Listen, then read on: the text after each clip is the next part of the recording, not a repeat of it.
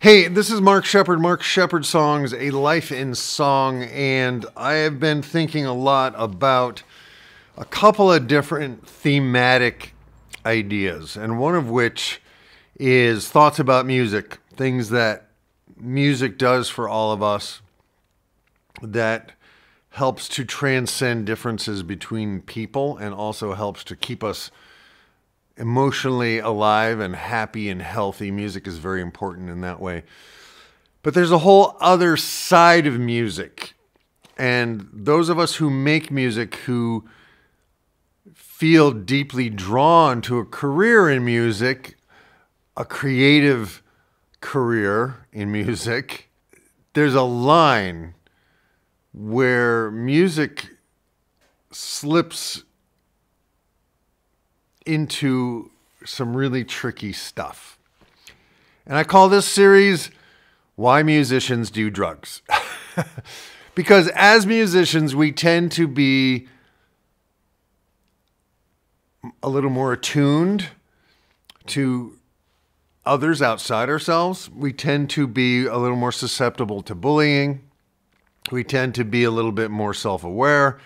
Because as a good musician, like, music affects us. Like, really good music affects me. Like, for example, I do not listen to music in the background.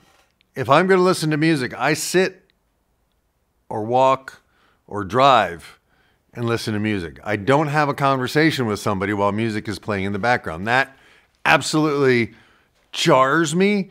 And when I go to a music experience or musical performance where half the audience are having conversations with each other and using the music as background, that just fries my circuits. And when I'm the musician performing and I'm trying to communicate and make connections with an audience and somebody is standing in the back chatting, that really, really jars me, and I find it triggers me to really work on my stuff. So music does different things to different people, and music seems to be something that people appreciate in different ways, but it has the ability to go deep beyond our surfaces. And I don't know how to articulate some of this, but I just feel like there are enough of us out here who care about music so deeply and who are willing to actually explore new kinds of music that we might not have ever listened to when we were teenagers. Like, there are a group of people who will never listen to anything that they didn't hear before, right? And that group of people, God bless them, they're not my audience, because I'm writing new music, or I have written music that is new to most people. And I get how the human mind and the human ear needs familiarity with music sometimes. And even Paul McCartney can't seem to get people to listen to his new stuff. People want to hear his old stuff, right? And that's not bad. It's just, what do you do as a songwriter, as someone who creates new songs, and how songwriting is a difficult art form in that way.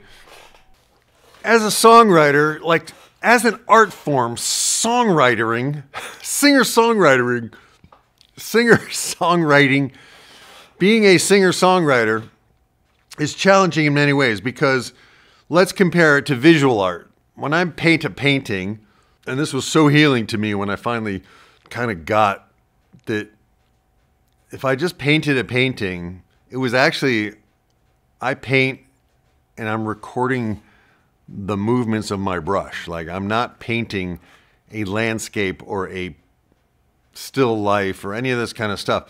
I just mix the paint on the canvas and I paint. And with visual art, someone can look at it and go, oh, I like that. Or someone can go, and then they look at something else, right?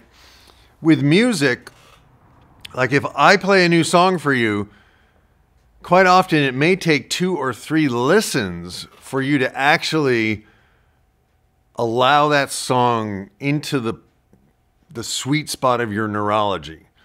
And that's asking someone to invest time. Whereas a painting, you look at it, it's not my thing. Or if you're looking and go, wow, I feel really good when I look at that. That happens in an instant. But with songwriting, it takes a while. And it's like on another, the third thing, storytelling. People want to hear a story they've never heard before. Oh, what happens next, right? That engages us. People want to see a painting and they can decide in a second whether they like it or not. And if they don't like it, they just turn their head and look at something that they do like, right? With songwriting, it's like, I need you to stop. I need you to stop and just take 5 to 7 minutes of your life and give me a freaking chance, right? But people are so busy and they're just moving on. TikTok, YouTube shorts, just whoosh, whoosh, whoosh. Scroll, swipe left, swipe right, whatever we're doing. And songs need to be heard. In the past, you could not avoid new songs. They were on the radio. And you would hear other people's radios, or you'd be driving in the car and the radio would be playing what the radio was playing. You didn't have a choice in the car. You had, like in my childhood, we had a Chevy 2 station wagon. It was blue. It was a small station wagon, and it had an AM radio. That's it. AM radio, and there were 5 presets, and you would push the little button for the preset, and you would get your local radio station. And we listened to WABC in New York City, 77 WABC, and they played the hits, right? That was it. They played the hits, and then FM radio came in, so then you could listen to FM radio in your car, but you didn't have a choice as to what to play in your car. And then there was these 8-track tapes, and you could get an 8-track player and you could play that in your car. So you could choose what album you wanted to listen to, but the 8-track players, you just had to play it in order. You didn't get to kind of mix it up and play it at random. You didn't get that. And then cassettes came, and we could play those in the car until the cassette mechanism jammed, which always happened because the magnetic tape that was in the cassettes would eventually kind of gum up on the little gears inside. And then we had the CD, and all of a sudden things changed, right? And then we had the internet. And now, like I just was talking to Roger Mock, the music director at Unity Church, and he had never heard of Jacob Collier. Holy crap. So I said, dude, I'm going to do the biggest favor that anybody can do. I'm going to introduce you to Jacob Collier. Check his stuff out, right? If you haven't heard of Jacob Collier, go to YouTube and start exploring Jacob Collier, right? Watch some of his interviews, listen to his music, see what he's doing. And you will be restored to faith, right? But Jacob did something very wise. He started by doing cover songs. He started by rearranging and making his own in a completely unique and new way, songs that everybody knew. And I get that. And that's something I have not been drawn to in the past, but I'm starting to be more drawn to singing songs that really touch me and move me, songs that saved my life, songs that have been healing for me as a human being that I didn't write. But I also have to record and even write new songs that no one's ever heard. So the conundrum and the feeling of no one gives a shit is sometimes difficult as an artist to deal with, because as musicians, we tend to be more sensitive. We tend to be sensitive to rejection. We tend to have feelings. We tend to be aware of other people's feelings.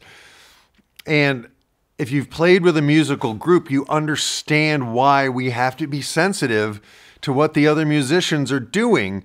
And that also leaves us vulnerable to bullying. It leaves us vulnerable to doubting ourselves. There's all kinds of psychological conundrums, dead ends, traps,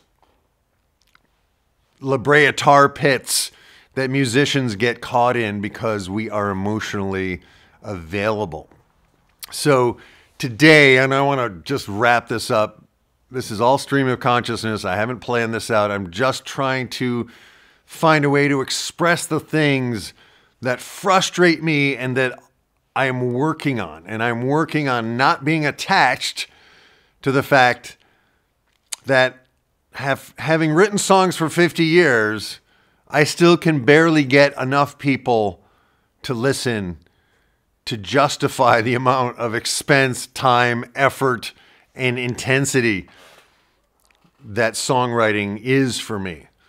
And the bottom line is I have to write songs for me. And Jacob Collier, in one of his recent interviews, said, no, you have to do it for yourself. You have to make the music you need and want to make.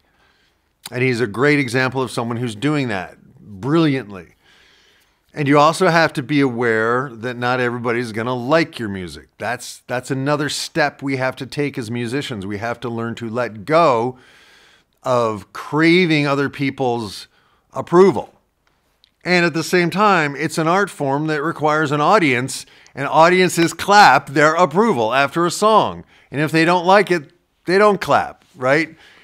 And finding the right audience, finding the people that actually get what I'm doing and why what I'm doing is different and why it might be worth their time and attention, that's a whole can of worms that I struggle with continuously. I have struggled with it. I'm doing better than I used to. But it's another reason why musicians do drugs. Because having an art form that people don't actually want,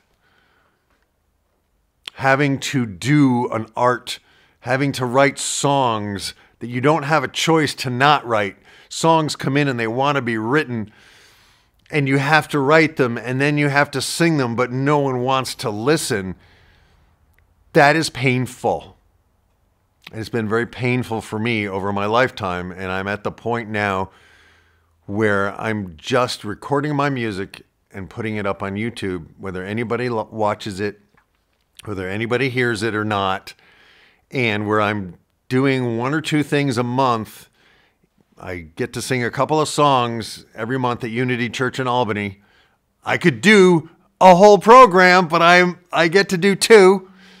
And to stay focused on gratitude for the 2 songs I get to do with an actual live audience is huge. But I want more, and I'm working on being non-attached. And then once a month, I do a program up here in Canton, New York. I'm calling it Second Saturday, and it's a spiritual but not religious thing. And I'm trying to help this local little church keep going, the Brick Chapel. And I'm trying to get people to come. I'm trying to get other musicians to collaborate with me. And I'm so on the edge of my stuff coming up, feeling rejected, feeling like no one cares, feeling why bother. And that, my friends, is yet another reason why musicians do drugs. Now, that said, music itself is one of the most powerful healing, let's call it a medicine, that there is. There's so many levels with music, but the first level, level 1, we have to do it for ourselves. Music can be healing. Music can be transforming. Music can be play. Music can be joyful. And for many musicians who are talented and who find that joy and sustenance in music, to then take the next step and go, okay, I want to do this for a career, that's when the trouble starts and the drugs start flowing. I hate to say. So we haven't solved anything today, but I think I've expressed a little of what I tried to express. And if you are a musician and you've experienced this kind of stuff, I would love to hear from you in the comments. If you are someone who actually listens to music and actually seeks out new music, oh my God, thank you. Thank you for coming here. Please check out my channel. Please subscribe. Please leave a comment below. Please give it a thumbs up. All that kind of stuff. I need your help because I can't do this by myself. Can't do it by myself. But I have to start where I am, and I have to start in my garage here, making and recording the music that wants me to make it. After that, I don't know what else to do other than what I've been doing. So that's it for today. This has been yet another exciting episode of Why Musicians Do Drugs and why music can quite possibly save our lives, save our communities, save the world. Peace, love, grooviness. Amen.